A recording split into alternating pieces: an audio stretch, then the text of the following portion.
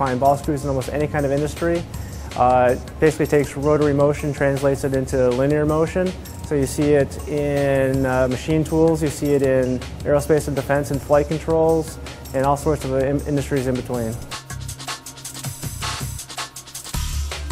You'll receive the ball screw in two different ways. One, as a complete assembly, whereas you send us the specs and we can produce whatever you want per your specifications. Otherwise, you'll get components. And again, we sell components where you'll get a ball screw and a ball nut.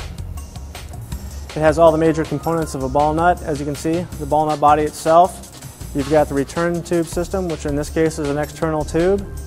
What this one's shipped on is it's called a shipping arbor, and the arbor is constrained inside the ball nut. When a customer receives a ball screw, as in components, they'll receive a screw and a nut.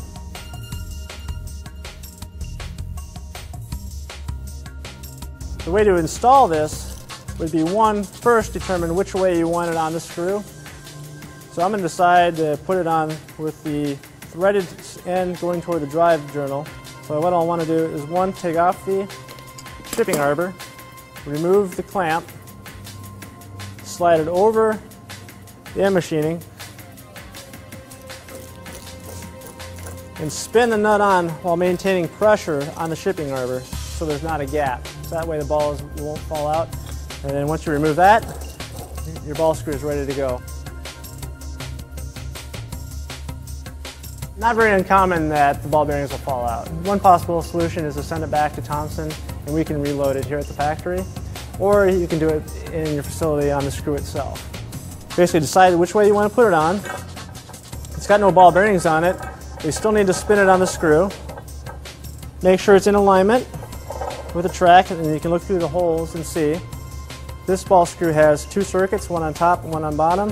And I'll show how we can load one, but I separated equal amount of count into two piles.